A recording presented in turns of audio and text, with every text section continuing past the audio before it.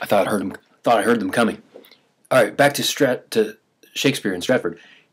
He went to the Stratford Grammar School, which probably got him the equivalent of an education today that would get you, say, through maybe middle of junior high. He learned reading, writing, arithmetic, some of the basics there, but not a well-educated guy and not well-traveled.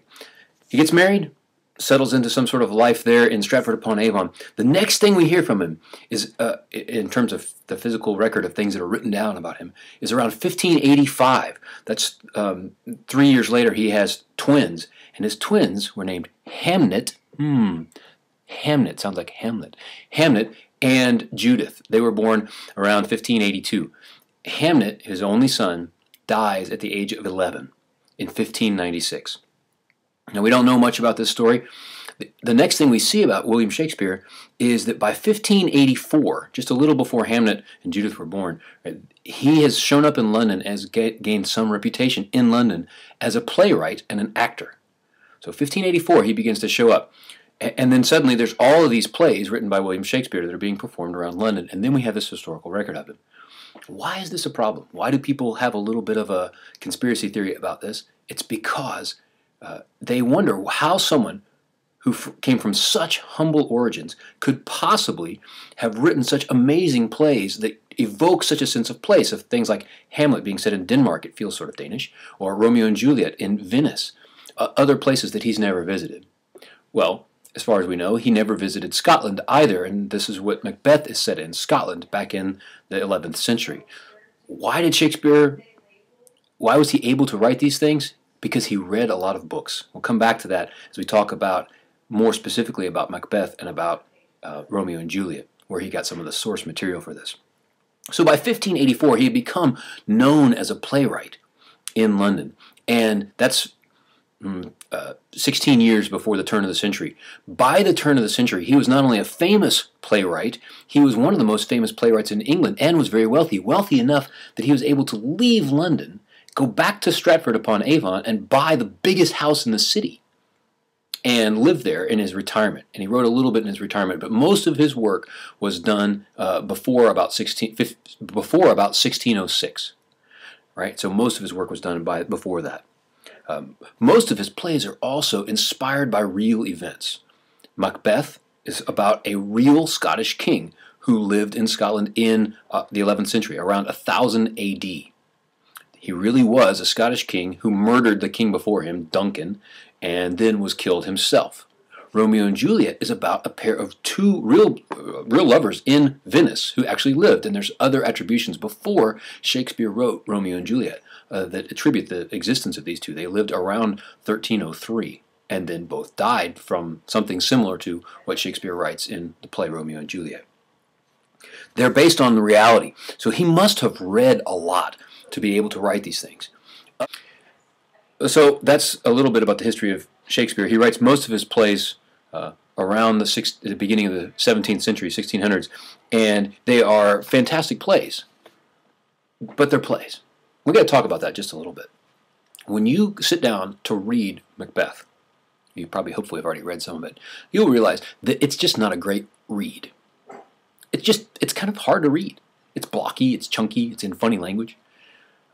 The reason for that was it wasn't meant to be read. When William Shakespeare wrote it, it was meant to be heard.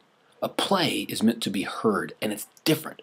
The author uses a different style than someone who's writing a play, or writing a book. You write a book, it's written to be read. And a good book, you will read it like Canterbury Tales, and you read the words and you understand what the author is saying. But in a play, the author's two further steps removed from his audience. First, he has to write the words such that someone else can say them, the actors, and they're almost all written in terms of dialogue. There's no descriptions in a play, or very few. Everything has to be the actors and the actresses. Well, in Shakespeare's day, it was only actors, but the characters on the stage are the ones who have to describe what's going on. So, in a way, it's a more difficult literary style than just writing a book. If you're writing a book, you can write down anything you want to. Fred walked down the street and was attacked by a bear. But in a play, you have to describe that action through the characters, or you have to, write in the margin, Fred walked down the street, he's attacked by a bear, and then the actors have to act it out. So the author of play doesn't put anywhere near as much detail into the scenes or into the action. He leaves that in the hands of the actors. He puts all of his work, the author of a play, puts all of his work into the dialogue, what people say to each other and what people say aloud to themselves. When people speak aloud to themselves, it's called a soliloquy. And in a sense, that's what I'm doing now, except I'm talking to a computer, being recorded. It's going to come see you. Eventually you'll hear it, I hope.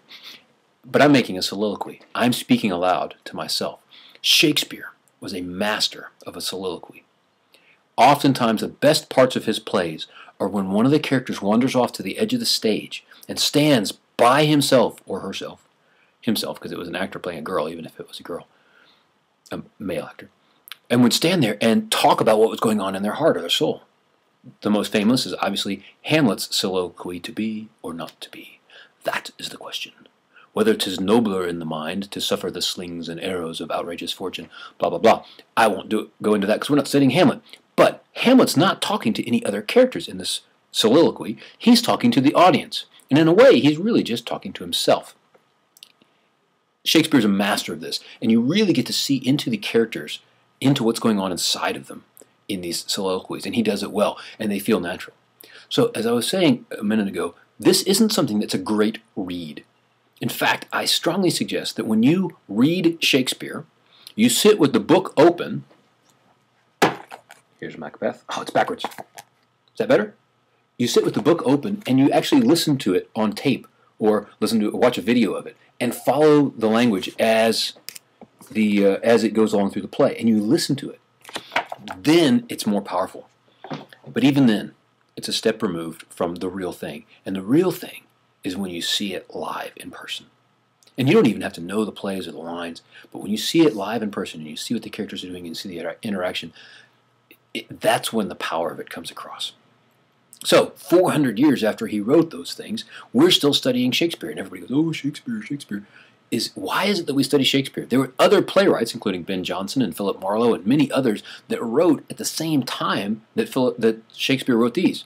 Why is it that we have this giant book, The Complete Works of Shakespeare, big old heavy thing, and we study these things still, and people are still fascinated by this guy, when Marlowe and Jonson and some of the other people, they just don't get as much attention? Why is that?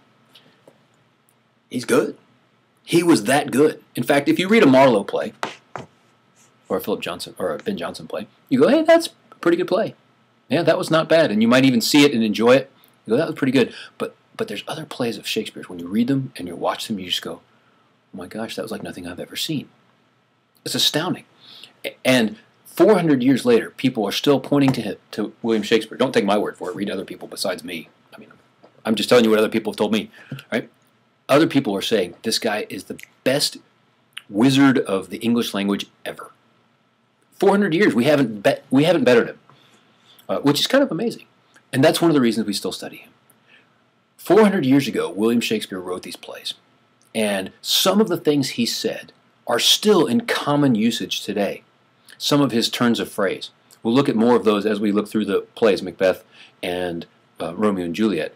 But some of the things that he said are things that everybody recognizes, like out, out, damn spot, or Romeo, Romeo, wherefore art thou Romeo, things like that, that everybody knows, and they know there's Shakespeare, because his plays are so influential in the English language. And as I said, except for the King James Bible, there's nothing that's as influential as William Shakespeare's works on English.